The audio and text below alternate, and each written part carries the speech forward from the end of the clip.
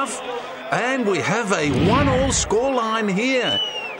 And let's have a look at that again, just over the... Oh, fantastic stuff there.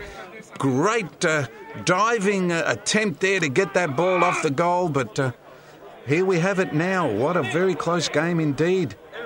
Right in front of goal for the Preston Lions. Can they put it away? And... a very strong tackle there, John. Yeah, a few nerves. This here. could be. Yeah, it is a red card, Ross.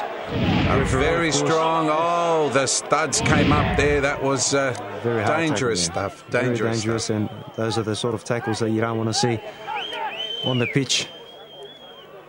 And the referee, of course, very close as the Melbourne Knights now coming once more very close here. And a mistake there. It is 2-1 for the Melbourne Knights in the dying minutes of the game. And have a look at the celebrations here. The second goal for this evening. And that was Cameron Watson putting the ball away. A bit of a mistake there, I thought, from the defence there of Preston Lions that gave him a free shot at goal. And boy, was he delighted. Cameron Watson puts the Melbourne Knights ahead by 2 goals to 1.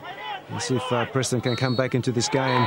But there won't be enough time, Ross. A great win and away victory for the Melbourne Knights here at BT Connor Reserve. That's right. And I tell you what, Preston Lions would be a bit upset with that scoreline because they certainly had their chances as well. But let's recap again. Here at BT Connor Reserve, Melbourne Knights triumphant over the Preston Lions by 2 goals to 1.